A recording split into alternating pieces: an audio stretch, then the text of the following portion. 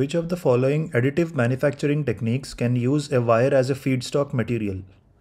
Let's look at the solution. In the stereolithography technique, polymer is used in the liquid form and the ultraviolet radiation is made incident on the polymer.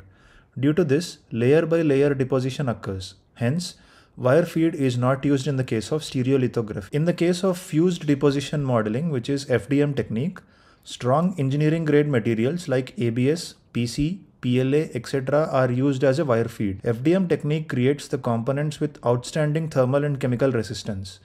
The components made from FDM process possess excellent strength to weight ratio. In the case of selective laser sintering technique, laser is used as a power source to sinter the powdered material, aiming the coordinates in space defined by the three-dimensional design. Selective laser sintering technique does not need a wire feed because the parts being constructed is surrounded by the unsintered powder throughout the process. Lastly, in direct energy deposition technique, the components are formed by melting the materials as it is by using thermal energy sources such as laser beam or electron beam or plasma arc.